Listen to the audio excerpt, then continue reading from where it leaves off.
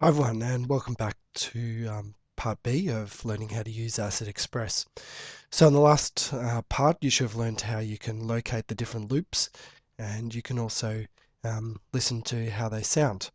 Now we're going to start putting them together, and this is called track layering. Track layering. And each one of these loops can be known as a track, and you'll see what I mean in a moment. Now, first of all, the main area where we're actually going to work is not actually this area. This is sort of where you find the loops. Where you actually work with the loops is up in this area. So I'm going to just minimize this part of the screen so we can see a bit more of it. Okay, there we go. So what I'm going to do is I'm going to start off with some drums or something like that. Okay, there we go. So that's the drum one. So now I'm going to click and drag it up here. And you'll notice that it's got a little plus sign next to the mouse there. And I'll let it go. And as soon as I've done there, what it's done is it's now dropped the loop into this track. So this is known as track 1. And you'll see here it says number 1 there.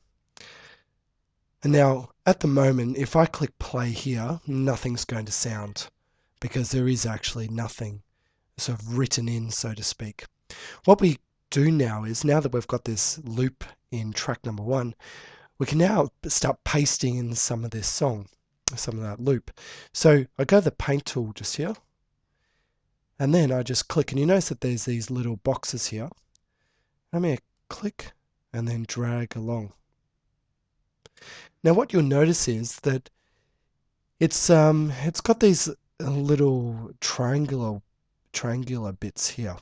And what this means is that the track or the loop is playing all the way through once, and then once it gets this point, it actually starts over again and goes to here, and then plays over again and starts again and starts again, and it loops. Hence the reason why these things are called loops.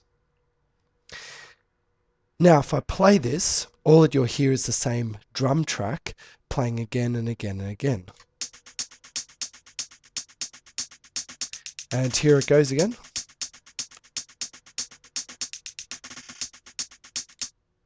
And you notice that I can control how everything sounds here using these controls down here.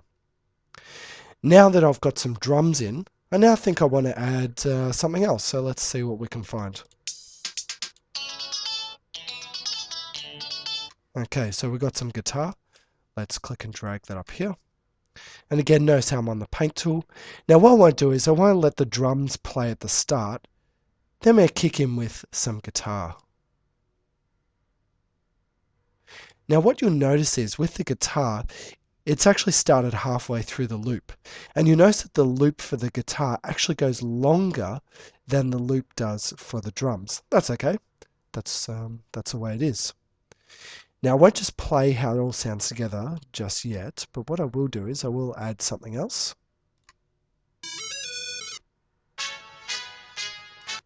Alright, so we've got some trumpets or some horns. Let's put that in. Now what I want to do is I want to bring the horns in a little bit later. But what I want to do is I want the guitar to drop out for a moment. So I don't want it to play when the horns are playing.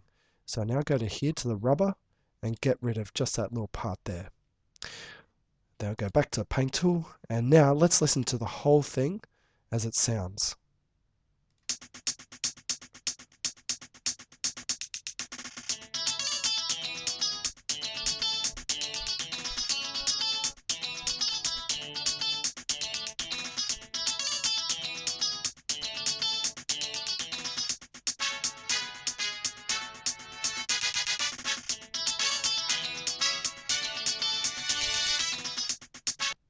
Okay, so you should have got the idea from there. And so we're actually creating music now, and hopefully you're getting a bit excited about this because you can actually hear the layering.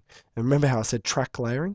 So we've got the drums, then we've got a bit of guitar, then we're throwing in some horns, and you can go through and add, I think it's up to 8 different loops in this version of Xpress.